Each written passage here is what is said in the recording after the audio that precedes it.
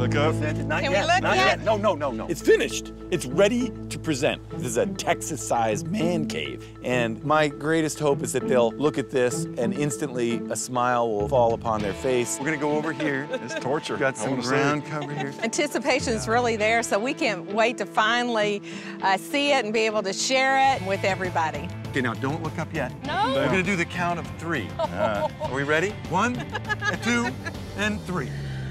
Oh my God! Right? Wow. What a man cave. This is big, man. Marty let out a beautiful howl, and we got a whoop out of Bobby right away. And to see him crack his smile and just be happy, that made me happy. That is crazy. I can't believe I can't believe this I can't thing. believe it. When I looked up and saw his treehouse, Pete just did over the top. I can't wait to take my grandson Colton and get up there and just really talk about what it means to be a man.